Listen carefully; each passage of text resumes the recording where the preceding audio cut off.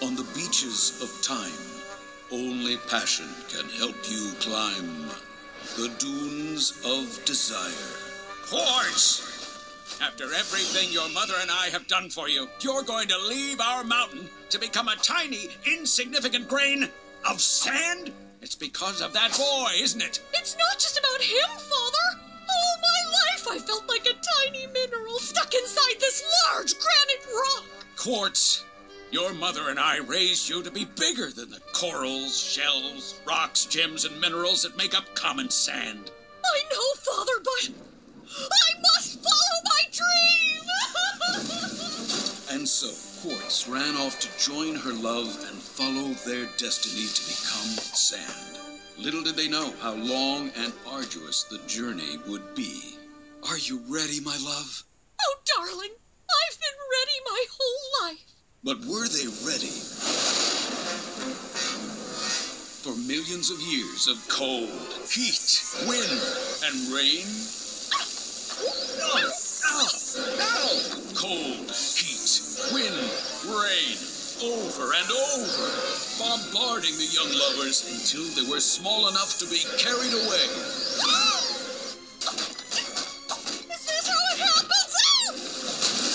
Yes, my love. Hold on to me and you'll have nothing to fear. Except for maybe that waterfall.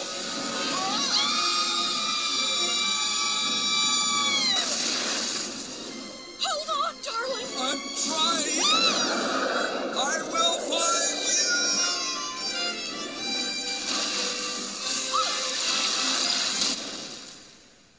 Oh, what happened?